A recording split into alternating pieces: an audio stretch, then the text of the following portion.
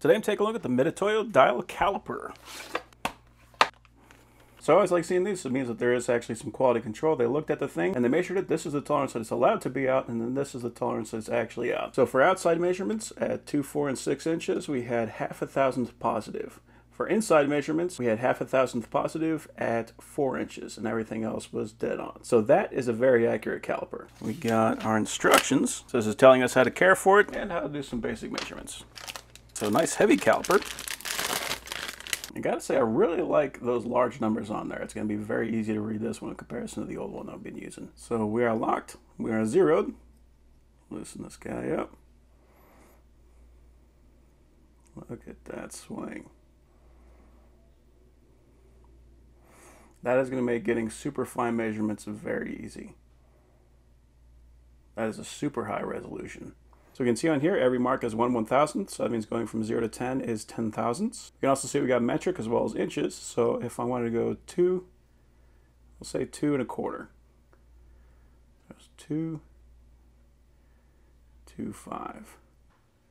There we go. So that is exactly 2 1/4. That's going to be real hard to get a finer measurement than that. I can't see on here, we are very sharp and pointy, so if you want to use these things for marking out your objects, you can do that. Not really something I like to do. I try to keep everything in as good a condition as I can. We also have an ability to adjust the zero, so we can loosen this guy up, move the dial around, so if we want to set it off a little bit, so maybe we want to go to 0, we can do that. But I am just going to leave it at 0 for right now. You can also see that this is a 6-inch caliper, so you can get anything from 0 to 6 inches, which is a perfect size for me because almost everything I would deal with is going to be around that range. And the jaw's about 1 5/8 deep, so you can measure tubing that's about 3 inches in diameter. So we got our inner measurement here, we got our outer measurement here, and then we also have our depth gauge right there. I'm just curious to make sure this is repeatable and try to get it at 0.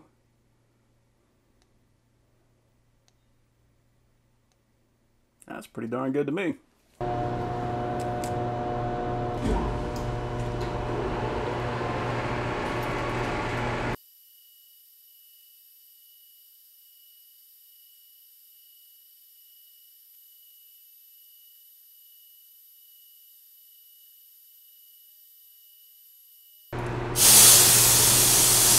So we're pretty close to where we need to be. I'm going to start checking it.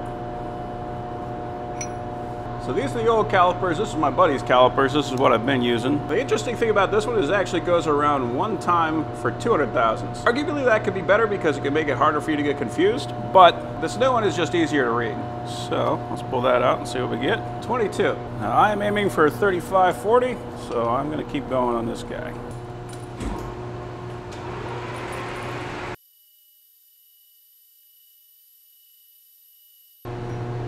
We are just a skim from 35/40.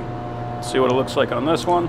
Yeah, we are looking at just under 35/40 on here too. I do think that this one is about 1/2 thousandth over, just like it said on the calibration sheet. So it's just something worth keeping in mind if you're worried about anything that accurate. But, oh no, I'm wrong.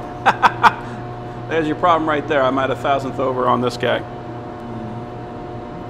There we go. Now we are in line. I'm just going to make sure we are dead perfect on both of these. That is about as good as I can get it. Let's remeasure. Okay, so we are at about 40 1/2. Oh yeah, so that is dead nuts now.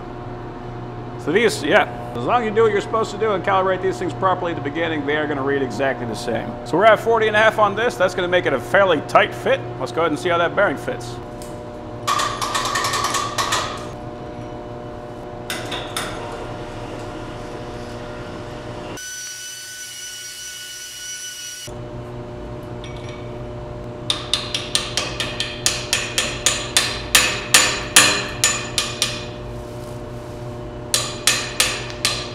For the people that are saying I'm going to be installing this wrong, I know.